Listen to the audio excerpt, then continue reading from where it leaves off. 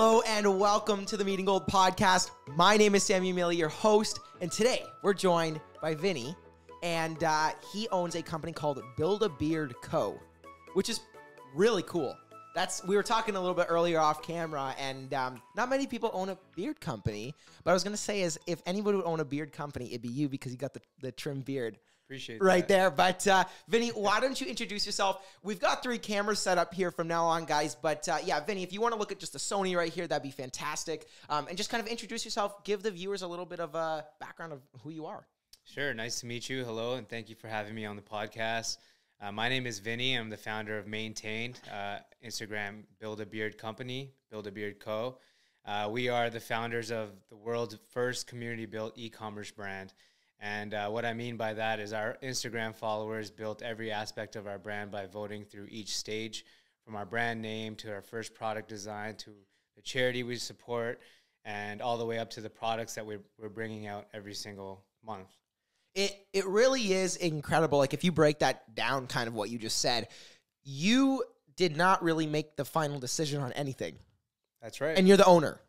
Yeah. Right? Is that you know what? A lot of people have a hard time relinquishing control. I don't know how you managed to build a whole brand without, putting your 2 cents in. So give us a rundown of, like, I would ask you where this idea came from, but I feel like that's too generic. I want to get more into the details of, like, what's going on now with this kind of business. So how did you kind of build the brand, build the following to vote on what your next steps are, what people want, that kind of thing? Because everybody starts somewhere. Everybody's got to start at 5 followers, right? So where did you kind of get that community from? Great question. I mean, it kind of happened by fluke in a funny way. Really, eh? It was a pandemic story. So, I actually quit my full-time job. I have an accounting background. I used to professionally, I am an accountant, but I kind of left that corporate life and I kind of wanted to explore entrepreneurship a little bit. So once I left my full-time job, I kind of had this rebellious phase where I'm like, you know what, when I worked the corporate life, I had to have a clean-shaven face, the stereotypical man look where you're putting the shirt on, buttoning it up, and you have to be clean every single day and presentable. And I was like, you know what, now that I quit my job, I don't need to have that persona anymore. Let me try growing out my facial hair. And then number 2, the pandemic, we're in the middle of, a global pandemic where you're not even allowed to see a barber. And somebody like me, I'm East Indian, we grow a lot of facial hair, right? Yeah. So I wasn't really seeing anyone. We're in lockdown. I don't need to look good for anyone. So I just started growing out my beard. And I did play around with the beard look way before this started. But like your own, personal. Yeah, I did have a little bit of a beard, but it was nothing like that, Gotcha. What it is today. And the pandemic was the beginning of me growing a beard. And I had some beard oil that I just didn't even look into. I just bought it off the shelf. I didn't know what it was, what's in it, because my beard wasn't even that serious at that time. But now I'm growing facial hair, and I'm like, okay, I'm running out of beard oil. I'm not seeing a barber. I'm like, okay, well, if I'm going to buy beard products now, I really need to know what I'm putting in my facial hair. And that's where I realized a gap. Okay? So when you go to the shelf, you're looking at the products there and everything is one size fits all. Right? So I didn't really know any product off the shelf that was actually fit for the type of facial hair that I had at that point in time. And that's where I kind of had this aha moment. You know what? There must be so many people right now during the pandemic that are growing facial hair just like I am, because they're not seeing a barber. They're getting lazy. They probably never had a beard in their life. Like take care of themselves, really, in a sense, right? Take care of themselves. And there's a lot of people in the pandemic that grew beards because they didn't have to see a barber and they just started to play around with the looks. The numbers are crazy with how many people are new to growing beards right now. And I was like, you know what? There's probably so many people out there that are curious about beard products and what they want to put in their beard. So I was like, you know what? Let me go on Instagram. And I looked up a hashtag, beard gang, beard oil, bearded man, I love beards, just all these random hashtags.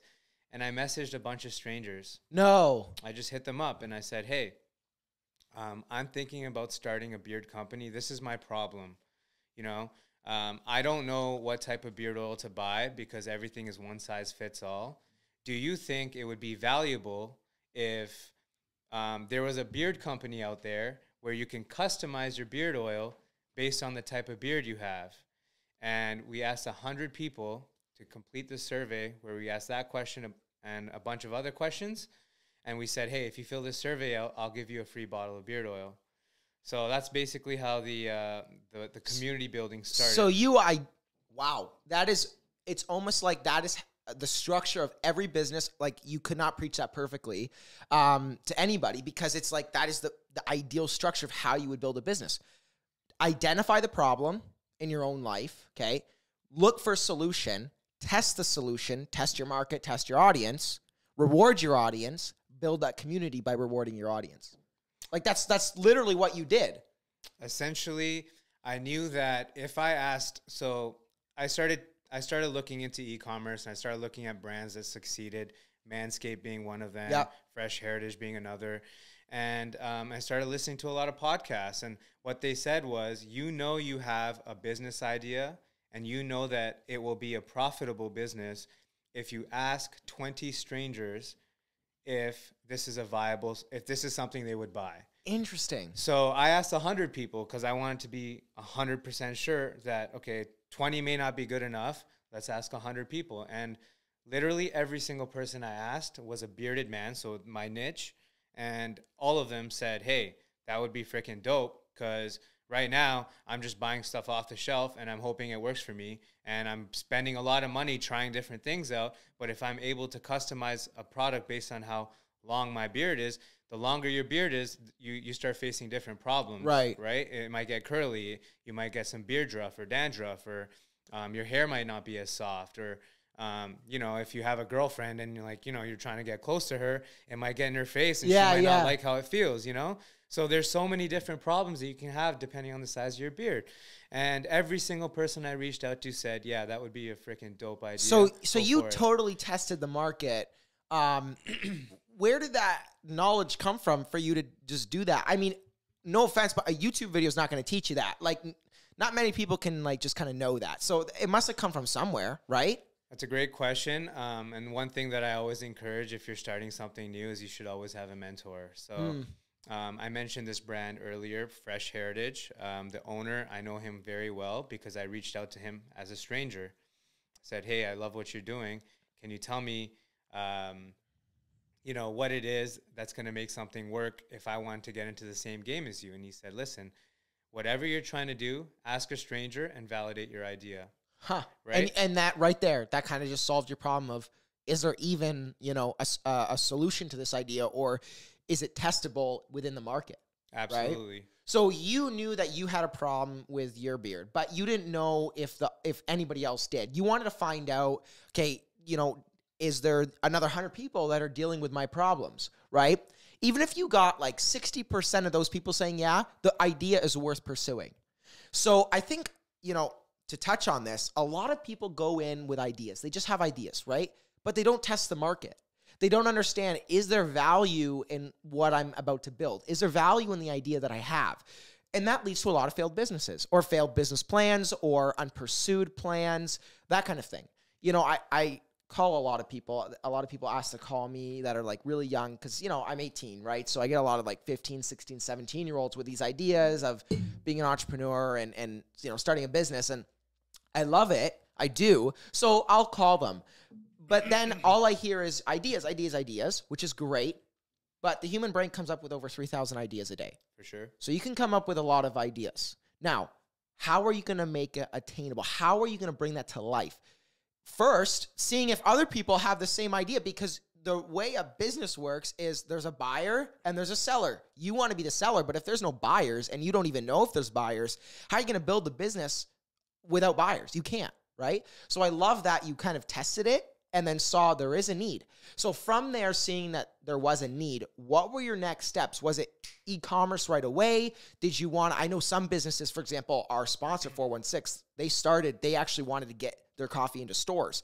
They realized that wasn't working. So then they did their own thing. They built their own stores. What was your kind of go-to market strategy starting the Build a Beard Co? Well, the important thing there was that I was not going to spend $1 on this idea until I knew I was for sure about it. Interesting. Right? Interesting, yeah. So when I hit those 100 people up and they said, yeah, I was like, you know what? This is a business plan worth pursuing. Now, how am I going to now leverage the 100 people that took that 5 minutes of their valuable time to help me? How am I going to reward them? I gave them free beard oil.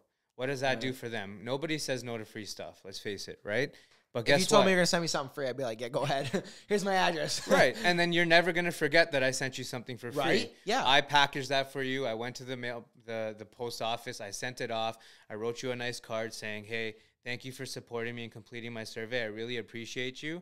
Here's some free beard oil. You're never going to forget that. And now we have this emotional connection towards each other. And it's almost like, you know, like, I'm going to be honest, if you send me something for free, my initial reaction would be like, if I walked in and my parents saw me holding this thing, I'd be like, hey, Mom, look at this. Some guy at like Build a Beard Co. like sent me free beard oil for a survey that I filled out.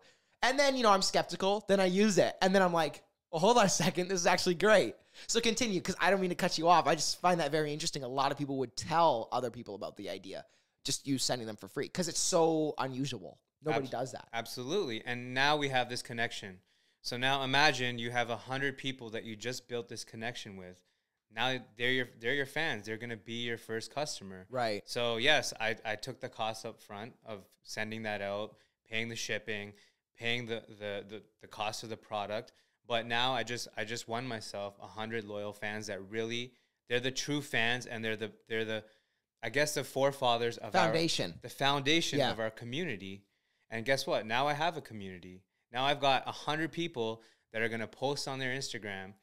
Some of them might have 1,000. Some of them might have 10,000. Some of them might have 300. But they're posting me on with their following. Right. Sharing, right? And then now, all of a sudden, you know, that 100 is going to 300. Then I got to 500 followers. And then the blog started picking it up, right? And then at that point, I was like, you know what? It's time for me to spend my $1. Yeah. You know, it's time for me to blow this up and really take this seriously. So what were you doing in between? Like, we'll stay focused more on the business plan, but I'm really curious, between your accounting job and like the first sale that you got of this thing, what were you doing? Really just community building. So, mainly it was networking. Literally going on Instagram and finding every single bearded dude I could find and just being like, hey, follow my page. This is what we're doing. I need you to help me build my brand. So until we launched, so this account was opened on December the 17th of last year. I remember I just saw on your story, congratulations. Tomorrow will be the right. 1-year anniversary. Yep. That's incredible, man. Thank you. Yeah, man. It's ironic that today. It's actually today. Today's the day. That we created the account. But until April, I was building the brand. So the first thing that we did was we wanted to vote for a brand name. So we're like, okay, everybody who's following me, we were at like 300 followers at the time. Hey guys, I need help naming my brand. Can you give me some name suggestions? And we got over like 50 names. And wow. Then from there, the whole community voted on the top 5, and they voted on the top 3, and then they voted for the winning name. So our community actually named us Maintained. And then the following survey was, okay, guys, you know what? $1 from every purchase is going to go support Youth Without Shelter in Toronto. And you're from Toronto. That's a big thing for you. I'm from Toronto, and I'm sorry, I stand corrected. The community voted for the charity we wanted to support. So gotcha. Youth Without Shelter was one of them, and so that was the winning charity that came out through community voting. Wow. Yeah. Through our followers. Then we're like, okay, well, the survey that we completed. So we aggregated the results of the survey, and what came out of the survey was, you know, most people buy beard oil because they want to improve their beard appearance. Most people spend between $15 to $25 on beard oil. Most people like a woodsy scent. They don't like, you know, citrus or unscented or vanilla type. Interesting. So you found to the nit detail every little thing that would be wanted in a product. That's right. And I went to an oil consultant because I'm not going to start mixing this stuff up myself, right? Accountant to oil mixture. Right. Like, you know, I didn't want to be the guy in the kitchen doing it. So I went to an expert and I said, hey, this is what I want. I want a woodsy scent. I want a mixture, an all natural blend of something that is going to improve someone's beard appearance and make their beard feel softer. And I want something that people can afford, that I can sell for, you know, between $15 to $30. And right away they whipped something up. They gave me 5 different variations. And then from there, I had my first product, and that's what I actually gifted to the first 100 followers. So they didn't actually know that they built the beard oil that they were surveying on. Essentially, they built that product for me. And you knew that, I guess, right off the bat, that was going to be wanted because people told you that. Exactly. People told you that. Wow. And you rewarded people for doing that. So, you know, it goes back to, oh, well, some people don't even tell me what, you know, they want. They kind of just ignore me. Well, that's your fault. Because clearly you didn't look at enough people, right? Because there are going to be 100 people in the world somewhere that are going to answer your survey, right? So, you know, and more so if you're giving them something, Absolutely. Right? So you got to find those people. Like, to anybody listening, you know, it's hard work and drive. Like, you probably messaged more than 100 people just to get 100 answers. Hell yeah. Like it, right? So, and you probably spent hours and hours and hours and hours answering those people and finding the right people, right? I know what it was like because I started a little editing gaming business when I was in grade 9 and 10, and I had to email or DM a bunch of different like Fortnite gaming clans and individuals and that kind of thing. And you would get maybe 1 of every 20 responses, like, of people you message. So, For sure. You know, anybody listening, you just got to keep at it. Like, you cannot stop messaging until you get what your mark is, what your goal is of, let's say, 100 people. So let's kind of transfer now. So you've got 100 loyal followers. Now you're at like 300 followers on Instagram, that kind of thing. From there to now today, what has that process been like in terms of building the brand, building the community? What are some strategies that you used to do that? And then we'll kind of dive more into it a little bit more after you answer.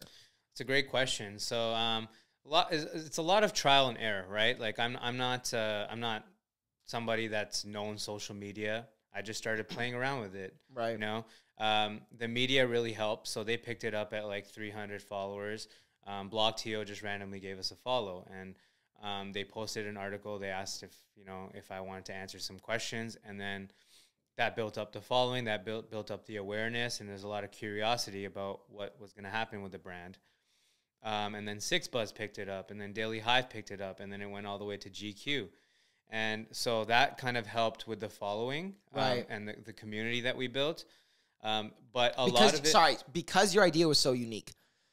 They wouldn't have picked up a random business, you know, like a fashion business, unless they had this unique business model, you know, starting out. Was that your strategy? What, probably not, eh? Like have a unique business strategy enough to like get other brands on board. Was that an initial thing you thought about? Absolutely. So, okay, that's one of the most important things when you're starting something, when you're starting a business, whether it's real estate, whether it's products, whether it's service. There's so many competitors out there. There's so many people doing an amazing job. There's a lot of good beard products out there. Right. And there's a lot of good realtors out there. There's a lot of good, doctors out there. But why do you gravitate towards the person that you go to? You know, the reason why is because they're doing one thing that's different from everybody else. So it's not about, when you enter a business, you always feel like, oh, you know what? When I do this, I'm going to change the world. I'm going to be that guy. But really, all you need to do is change one thing about whatever it is that you're into, one little thing, and that's what people are going to gravitate towards. Right. So for me, in my case, it was the fact that our products are customized. You can put your name on the bottle, and you can customize your blend. The market has never seen that before. But I'm selling the same thing as everyone else, but I'm putting a personal touch to it. It's a personalizable gift. Right. So the women are gonna, it's a for good the gift. Boyfriends, husbands, yep. Right. You can put your boyfriend's name on it. You can put your dad's name on it. So for me, it was like finding that one thing that would kind of differentiate myself from everybody else, and that's where you kind of create your own lane within a competitive marketplace. Yeah, I got to be honest. Like, I would have never thought about an idea to kind of do that kind of community-based business brand because everybody is so focused on control. They want to control their brand. but you just kind of had an open mind to it. Like you were very open-minded to, you know, what people had to say about it, realistically just asking people what they wanted. But I think that contributes a lot to your success, right? And so let's talk a little bit about today. What are some, like, I guess, marketing, networking strategies that you're using to get on articles, get on magazines, you know, hook up with big influencers? Because I'm sure that's a big market for you, is to want to get some like big influencers in the, you know, self-care, personal growth, kind of beard, you know, industry of influencers and celebrities, that kind of thing. Yeah. What are some strategies that you're using right now to kind of build the community from, you know, 5,000 followers to 10,000? Great question. I mean, you know, a lot of the strategies I've used is literally just outreach. There's no secret to it. Right. Like you have to really, if you believe in yourself and what you're doing, others are going to attract to that, right? So what I find is when I'm hitting somebody up and I'm saying, hey, this is what I'm doing. I'm building this brand and it's built by my community. Do you want to come support me? There's a lot of value for you because there's a lot of learning. I'm being very transparent. I'm showing you how I'm building this brand, and you can probably learn a thing or two. And that's how I've gotten a lot of influencers to date. Like we've got NBA players, NHL players, social media, TikTok stars. Yeah. Just because I hit them up exactly like that. And it really works because it doesn't matter how big that person is. They will respect the hustle because they can see how genuine it is, and then they can see a community that backs it up. Right. So a lot of people, when they start a business, or especially in e-commerce, which is the space that I'm in. Yeah, right? it's to jump in really quick before you continue. It's I tried starting an e-commerce business, and I think a lot of guys my age or kids my age kind of do that thing, and it's hard, like, because there's so many of them, right? 100%. How do you build a unique niche online? Not drop shipping. I'll tell you that right now. It's not Alibaba to, you know, Shopify to selling anymore. That market's not there anymore. Yeah. Sorry, missed your mark 7 years ago. But continue on, because I'm really curious to kind of hear what your thoughts are on that in the e-commerce, how you built that up too. No, I mean, it's an important point that you just touched on. A lot of people, when you think about e-commerce, and during the pandemic, there's been a surge of e-commerce stores popping up, right? Because everyone wants to create that side hustle. People who are working 9 to 5s were going into work every single day, right? And now, because they're working from home, they're missing that 1 hour commute to work and that 1 hour commute back from home. That's 2 hours a day. 2 hours a day times 5 days a week is 10 hours in a week. 10 hours a week is 40 hours in a month that you were spending driving to work every day that now you have to build a profitable side hustle, right? And people are starting to look at e-commerce. The biggest misconception about e-commerce is you could just literally turn a store on, go on Alibaba, find your products, and just boom, start tomorrow. And bring in, you know, $100,000 of sales a month. Yeah, like open up an Instagram account and we're in business. It doesn't unfortunately work like that, you know. And the way we structured our brand is we're supporting local only. So everything that we're buying, all the products, all the ingredients, the packaging, the designers, anything that goes into building this brand is going to support a local business, because we are a pandemic startup. There's a lot of businesses that were shutting down during the pandemic. And if I could do my part by supporting a business that will then support me, I'm making them happy. I'm making myself happy. Plus, my products are getting to my customers quicker because I'm not waiting on China to send me my product. And, you know, they're on back order for 4 weeks sometimes. My customers are spending $100 and they're getting pissed off because their products aren't coming on time. So supporting local for me was huge. And the biggest thing that I can depend on that separates me being an e-commerce success story is the fact that I can depend on community, right? There's people that are rooting for my brand more so than me going out there saying, hey, buy my stuff. Like, the community is telling people to buy it because they really believe in the transparent nature of how we came together to build something really special. So, Vinny, can you kind of give us a rundown of how you analytically, I guess, analyze, I don't know if that's the right words, but analyze your, you know, revenue, your profit, your income through the e-commerce store? Because that's a big thing, is to understand, you know, when you have your high months, when you have your low months, why did you have a good month? Why did you have a bad month? Like, what is that kind of thought process for you and your team, or what that looks like for your community? That's a great question. And being that I have an accounting background, you know, before I started, I did my numbers. I said, listen, if I'm putting out a product that people want, how am I? It's not more so of me making like a crazy profit. It's that if people are asking for something, I want to be able to deliver, but I don't want to take losses, right? Because I want to be able to continue delivering on people's requests. So a lot of number crunching for sure. You're looking at your margins. You're looking at not just the margin on the product, but like how much money am I going to spend on marketing? How much money am I going to spend on packaging? There's a lot of miscellaneous costs that you don't even consider, but it does go into you know, it doesn't just cost me, you know, it doesn't, if I'm selling it for $30, sometimes I'm not even making a profit. I'm just breaking even, right?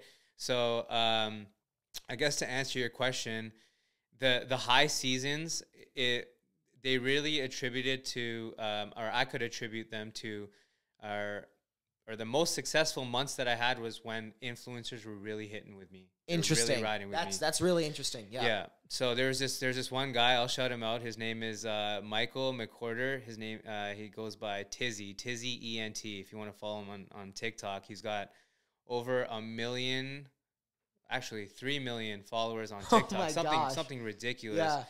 And he is a wonderful guy, really influential guy, super nice dude.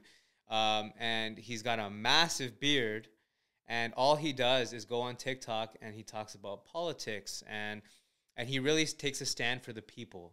Right. So there's a lot of BS going on that the media doesn't cover. So he'll be like, you know, why is the media covering this? But this lady over here, you know, she's going viral because XYZ. And guess what? I looked into it, and, you know, this is why I think we need to go and support her. So I find that interesting. You jive with more community-based individuals as well. Absolutely. I connected with him right away. Yeah. Because I loved his content and I loved what he stood for. So I just hit him up. Hey, Michael, you have a really good beard. And what I noticed was I wasn't trying to sell him anything, okay? This guy was becoming, like, his following was growing as I started following him, okay?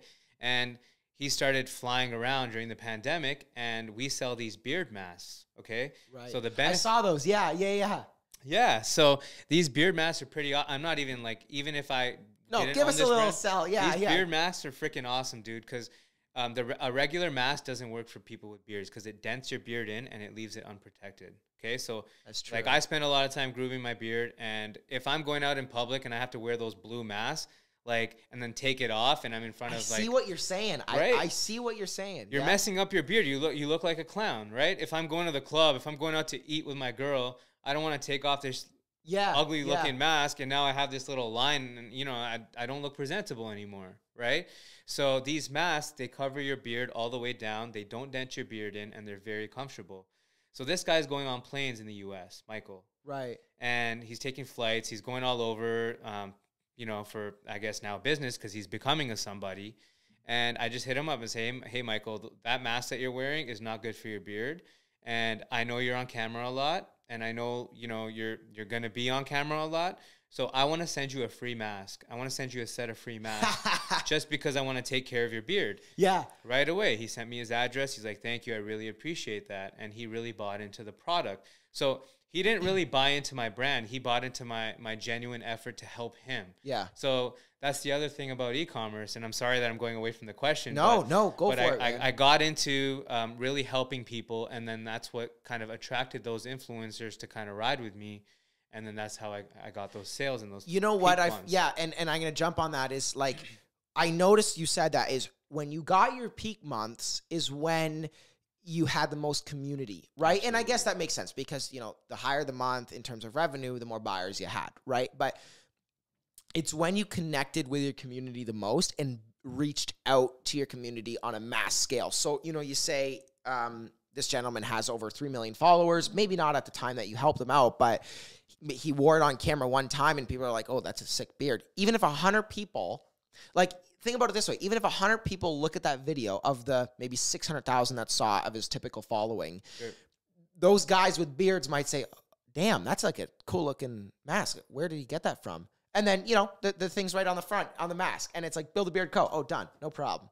that kind of thing, right? Absolutely. So I find like that is a great way of analyzing your income, is saying, okay, that's why I sold so much. So what are you doing now to keep building those, relationships with influencers and that kind of thing, if that is the goal in your marketing plan or a big, primary aspect of it? Yeah, I mean, I like to approach it very organically, right? Because there are tons of influencers out there. It's a growing segment, right, on social media, but you want to be able to make a relationship with the person first, and that's where you need to be able to, when you're engaging with these people, you need to be able to have this mutual understanding that, hey, if we're going to do this together, I'm here to help you as much as you're here to help me. So this is not, so I don't, the funny thing about what I'm running right now is I'm not even looking at profitability. I'm looking to help change lives, right? And it may be a little thing that I'm doing, right? I'm trying to fix somebody's problem. That's a huge thing, right? And that's what I can't imagine if I had a beard down to here and I'm wearing a mask and it's like I can feel it constantly pressing halfway through like it just wouldn't feel right. Absolutely. Absolutely. And as long as I'm solving a problem for somebody, I think I have enough buy-in, right? Yeah. And that's kind of my motto when I'm engaging with influencers. The first thing I do is I say, hey, dude, I just saw this every single time, 10 times out of 10, they're wearing that blue mask, or they're wearing the black one that's like half their beard is coming out. The only thing I say to them is, hey, dude, we have a mask. I can help you with that problem. There's a lot of cameras on you, and I want to make sure that, you look presentable. You're looking the best at all times, yeah. Right, and I want to do my part. And doesn't matter what you're doing in life, if you're helping someone fix a problem, they're going to seriously take you into consideration. Yeah. Right? Yeah. At any cost. So once again, you're finding the problem in your community and helping them achieve it, or Absolutely. helping them accomplish the solution, right? Sure. And you're supplying them a product or a tip or something like that. So let's get into now content. I want to talk about content. So you said that, come the new year, you're really going to focus on content, because now you've entered your second year, I guess, in business. So congratulations. So what kind of content ideas do you have? What kind of things? I know there might be some under wraps, so I don't feel like you have to share all of them. But what are you using social media for now in the new year in terms of creating content? What are some niche things that you want to accomplish with your community, that kind of thing? Great question. And this is something that's always, you kind of learn about yourself. It's ever changing, right? Yeah. Like as I created this account, I kind of learned what I liked to do and what I didn't like to do. Right. So I found at times, you were asking about peaks and valleys. I found at times that when I focused too much on product, it wasn't a good look for me. Interesting. Because this whole time I created this brand helping others and community. And then anytime I was, learning about, how to sell products and getting people's input on what they think is going to work for me and trying those things out, they never worked. But anytime I was being genuine, it was really working. It was working. And that, everybody knows that, but to actually do it and then follow through with, and to keep yourself in check, consistently keep yourself in check. Like you said, right? And to jump on that idea is, like you said, the months where you focus more on product than actually building a community are the months that you didn't really do well. Exactly. And so, those are the months where you kind of lost yourself, but then you checked yourself up again and then you rebounded. It's hard to not get lost in a business than building a community, because you have to pay your bills at some point, right? 100%. So that's kind of what I mean is there's a balance between building the community and then also you have to make a set amount of sales a month to actually survive, right? Kind of keep us in the loop with that. Like, kind of talk about now your content, how you keep yourself in check, keeping yourself in check with the community, that kind of thing. Yeah. So as I learned that I was going to, or I found more success in keeping that genuine content, people were buying my product because they supported Vinny. They supported the guy that's out there doing things for the community, and they want to give back, and then they want to try the product. So coming in the new year, I really want to focus on, I guess, more content, more videos, more engaging type content where I'm out there, or not just me, but the community is out there. And for example, getting out on the streets, like we were talking about offline, getting out on the streets and finding people with beards and saying, hey, dude, I have this mask right here. I think you should try it out. You bring like 50 masks, just hold it in your bag. You walk around Toronto and say, hey, man, sorry to bug you, but I really like your beard. I actually run a company. I want to give you a free beard mask right now. Yeah. Like that kind of thing. Right? Exactly. And I want to post that. And the biggest part of our brand is that it's a learning platform. So I started this thing because it was a social experiment, right? So I had nothing to lose when I started it. So I have nothing to lose when I'm going out and doing content. And the reason why I want to get out there is because when people are watching me, when my followers are watching me, and the community's watching me, they're getting inspired. And they're saying, hey, man, if this guy can go out and do something like this, I might have this idea that's been sitting on the shelf for probably 5 years. I need to look into getting started on that as well. No, and you know what? One of the big things that you understand is you want to treat your community because your community has treated you. The more you treat your community, the more it'll repay you. But it's not like you do it for that, right? You actually enjoy connecting with people. And I can see right now, I can see how much fun it'd be to create a video on the streets of Toronto, just handing out masks and then asking people, like actually finding out more about them, right? Quickly stopping them on the side. You give them something and say, hey, man, how you doing today? Like, you know, you can kind of build that influential profile on TikTok or Instagram. Or what I love and admire so much about your business is it's not like your content strategy will be directed at business owners or entrepreneurs. Because let's face it, that is such a broad audience now. It's ridiculous. Yep. It would be the stay-at-home mom. It would be the dad who lost their job. It would be the 18-year-old kid. It's so broad. It's like, really? Like it's kind of hard to build an audience. But who has beards, right? Guys who have beards are like guys who drive motorcycles. You're waving at each other, you know, when you pass them by on the street, right? Yeah. That kind of thing. And then you drive with your community more because they feel your problems. You've got such a niche community, you know, taking advantage of that by going out and building that niche and actually just building such a strong, you know, bond. 1,000 loyal followers is more important than a million right? 100%. I like to call them followers, right? That are just going to watch your stuff. Absolutely. And not, you know, entertain your ideas and pursue, you know, their own ideas, right? I think it's really cool. So let's talk a little bit about now the future before we start to close it off here today. I want to ask you, like, 5 years is a long time. I mean, what you've done in a year is crazy. I don't want to ask what's going to be in 5 years because that's going to be too hard to even, you know, tell. You could be in LA selling these things, but you never know. Where do you see yourself, I guess, by the end of 2022? What are some goals that I can hold you to and that you can come back here and watch, you know, next December and kind of say, I did that? Yeah, you know what? I'm actually on a mission to change the concept. I'm on a mission to change the image portrayed about men in the workplace.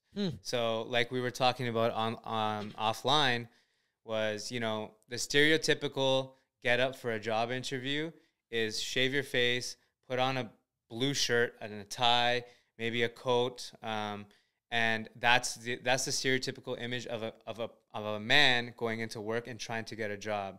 So, you know, it's 2022 now. We're just in the nick of 2022. Yeah. It's time that image changes a little bit, and I'm on a mission to make beards acceptable in the workplace. Right. And that's something that I'm going to get huge on.